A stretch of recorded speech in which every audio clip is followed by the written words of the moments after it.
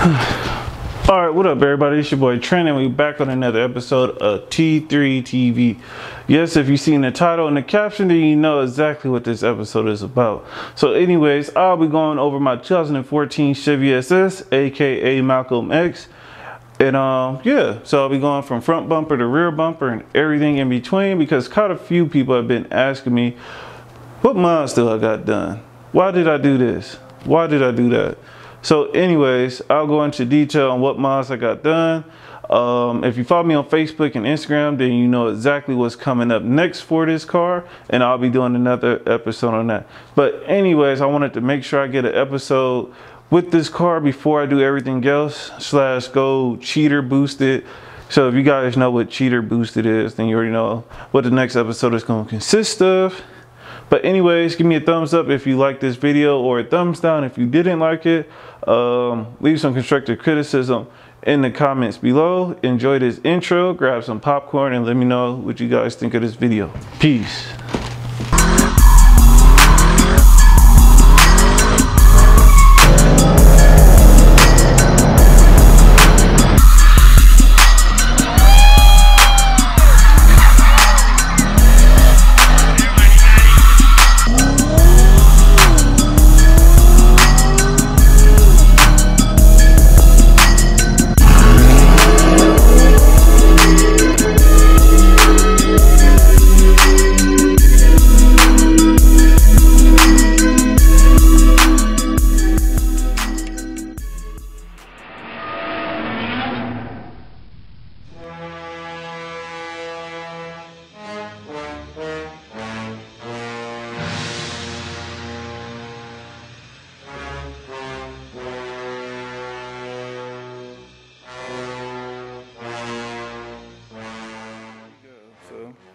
Here you guys have it, a 2014 Chevy SS, and we're going to start it up from front to back.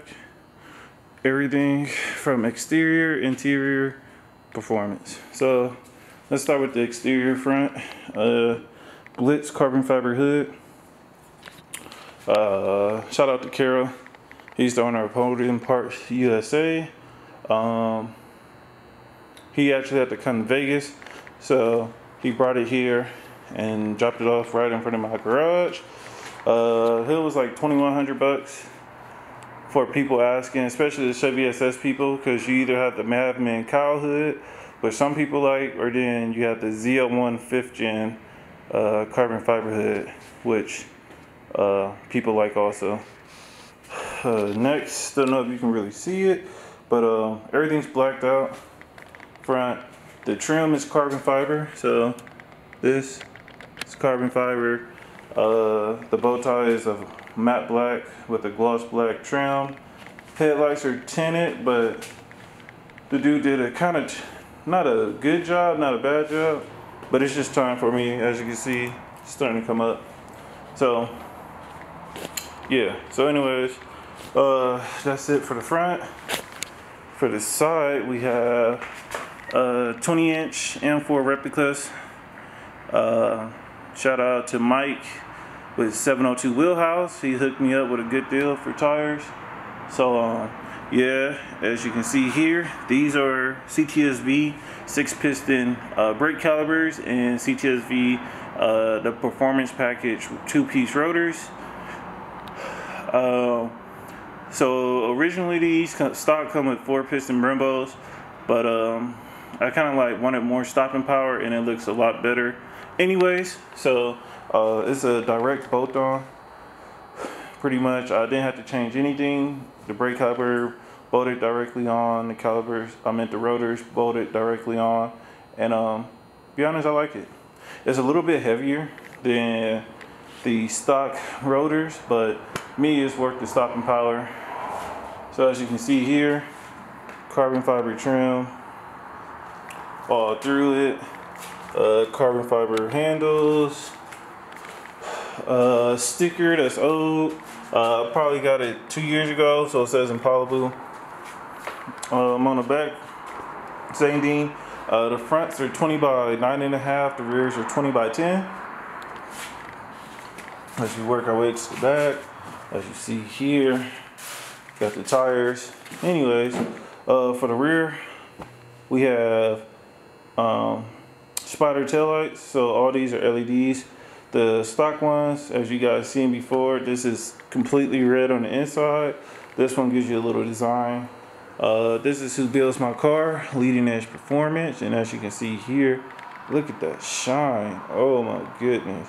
I just spent, I don't know, an hour and a half, 2 hours waxing my car, so I think it came out perfect. Anyways, but yeah, so there we have it, Leading Edge Performance. Shout out to Garth and Keenan. They the ones that have did all the performance mods, kept me on the road. And I mean, this car is reliable. I've driven it to Houston, driven it to Phoenix, driven it to Utah. So that's it for the sticker. Impala. There we go. Because if you don't know the backstory, a lot of people think this is Impala. A lot of people think this is Malibu. It's neither. It's just an SS. Pretty much it's like Pontiac. It's the upgraded Pontiac G8 for those of you who have to know what it is. So here's the interior. Nice and spacious. I'll turn it on for you so you can look at the nav system. So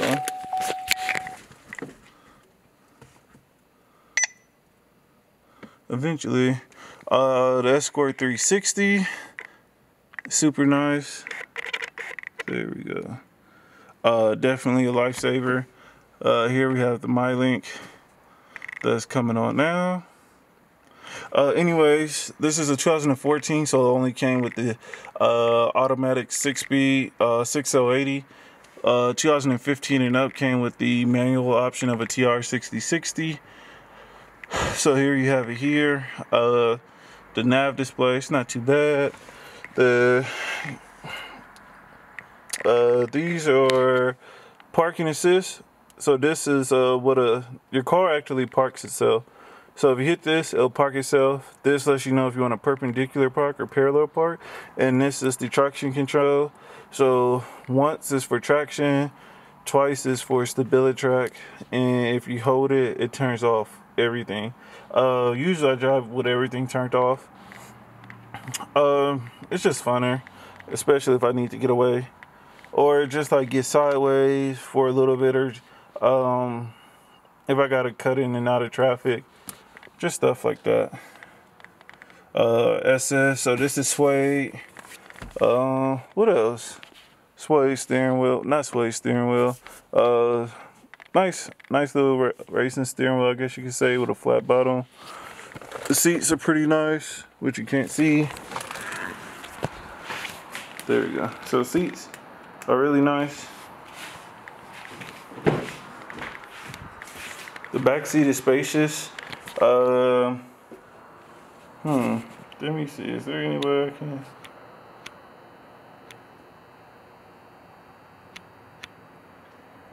Yeah, I can't really do much. So, anyways, that's the back for you. Super nice, super comfy.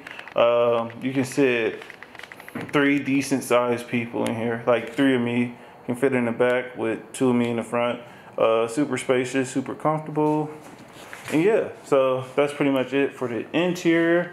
I'll go ahead and pop the trunk for you. Well, I guess I could pop the hood too. Let's stare at this carbon fiber. Ooh, look at that carbon fiber. Nice, nice. That's what I like to hear. Or like to see. My dog just barking.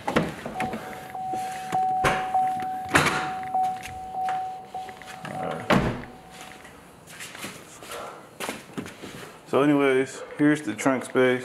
Nice, decent trunk space. We didn't fit a lot of stuff in here actually. You can fit a decent amount. The only sucky part is that the middle seat, you can't really see it, but the middle seat right there, oh, it's the only one that goes down. The other 2 don't go down. So that's the sucky part. And now to the performance part. So here we go. Alright, so we'll start off. Stock LS3 intake manifold. It's connected to a rotofab coder intake system. The stock throttle body is a 90 millimeter. I have LS7 injectors with MSD spark plugs and Cook's exhaust, Cook's headers, and Cook's 1 7/8 inch headers that lead out to a 3-inch exhaust all the way back. There's no mufflers on this, so I can't start it up now because it's 1 o'clock in the morning and I don't want to piss my neighbors off. They already hate the car as it is. So on that note, let's go here. So here's my plaque. You can get these custom made by Chris Finch. Give me your VIN number and it tells you everything that's everything about this car. So it's a 2014 chevyss, as you guys know. VIN number is a 6 because it's imported from Australia. The build plant was Elizabeth, South Australia. This was made January 28th, 2014. There's only 3,500 2014 SS's. So it comes with a true LS3, the same motor that's in the Mango Camaro or that's in the Corvette. So that's why people call it a 4-door Corvette, because the Corvette comes in an automatic LS3, true LS3, and so does this. 6-speed, 6080 automatic. There's only 43 of my car that is Phantom Black with a spare tire and no sunroof. Yes. So 2014s are a lot different from 2015 and 17s. They're also called the redheaded stepchild because they have not as much technology but more comforts. So my car has more cup holders as the CD player. It doesn't have magnetized suspension, which if you plan on doing coilovers, you have to kind of like trick the system into thinking that it does have coilovers, so it doesn't mess up the computer, etc., etc.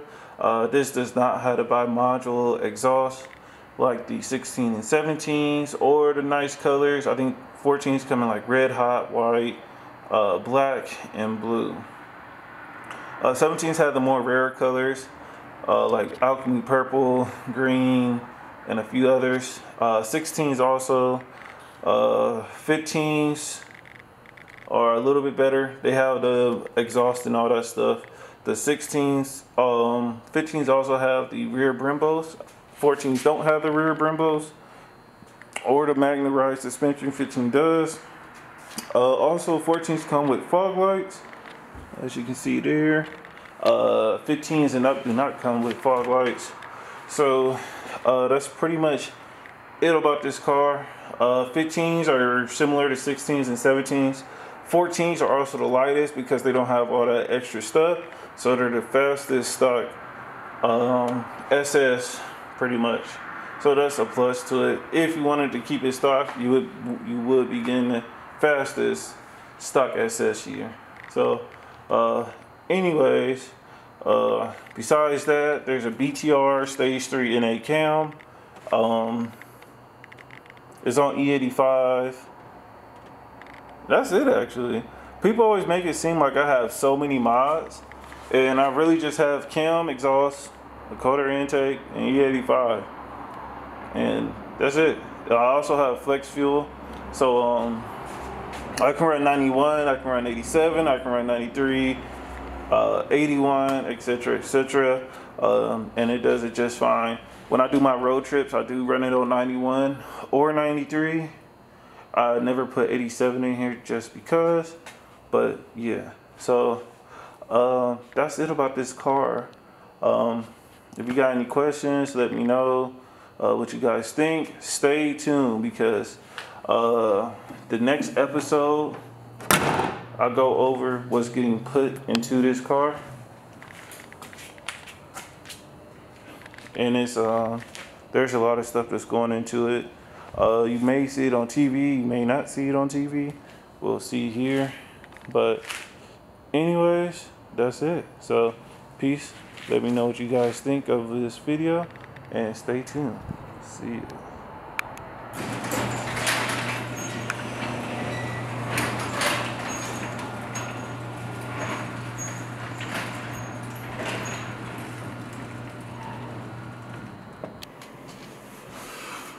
Alright guys, so that was my 2014 Chevy SS.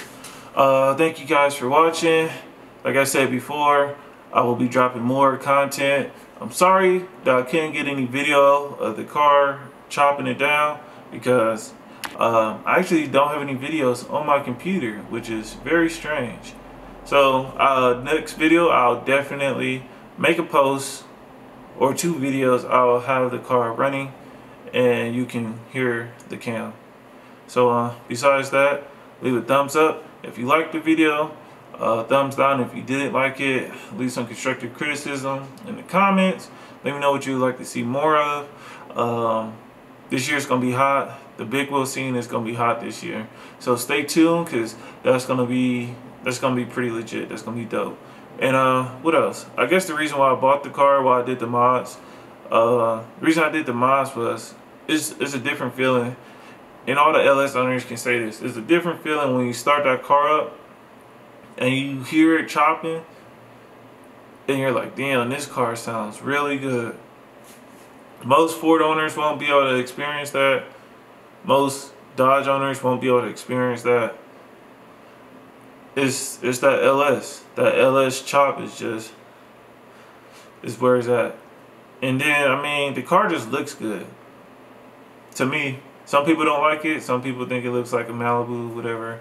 But the car looks good. It's one sexy Malibu, I'll say that. So, anyways, on that note, see you guys soon. Peace.